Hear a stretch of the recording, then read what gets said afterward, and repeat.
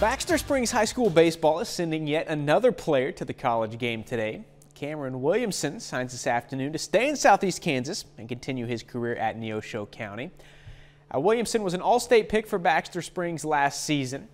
He can kind of do it all. At the plate, Williamson hit .446 with 7 doubles, driving in 27 runs in 20 games. He was 4-0 on the mound with a 3.09 ERA, and that, pitching, is what he's been recruited to do at Neosho. As soon as I first got to Neosho County, it was a small town, just like my hometown, so I thought that would be a great fit for me. And also Coach Gilner and Coach Murray, just very great people, very nice and realists, which I like a lot, and I've heard great things about their program, so that was a big part of it for me. I think it's gonna make me want to work very hard to get to the highest level I can and get that starting spot as soon as possible and just make great things come out of it.